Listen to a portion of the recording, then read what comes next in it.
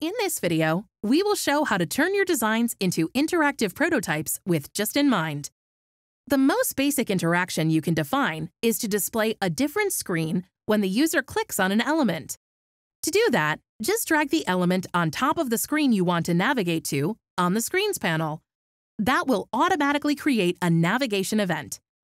Keep in mind that some elements are already interactive. If you want to have interactive input forms, just use the different tools and widgets provided, or turn your vector drawings into inputs and hit the play button.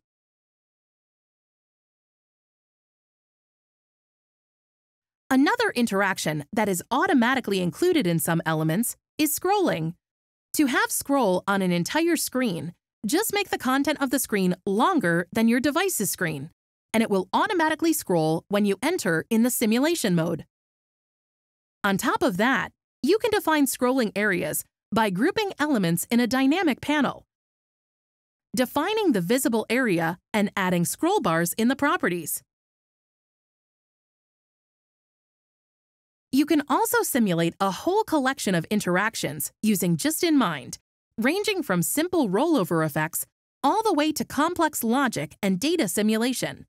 All of those interactions are defined in the Events panel. To create a custom interaction, click on the plus icon in the Events panel. A dialog will show up to configure the event. First, select the trigger for the event, meaning what is the user going to do with the interface. In this case, let's select On Mouse Over, meaning that something will happen while the user has the cursor on top of the element that was previously selected.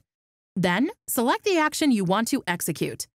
There's a whole collection of actions you can choose from, but for this example, we'll select the Change Style action. This action allows us to change some style properties of an element in the screen. Select the element that will change its style properties and the properties you want to change from it. Click OK, and then click Play to see this new event in action. You can add several events to the same element and even concatenate them to create animations.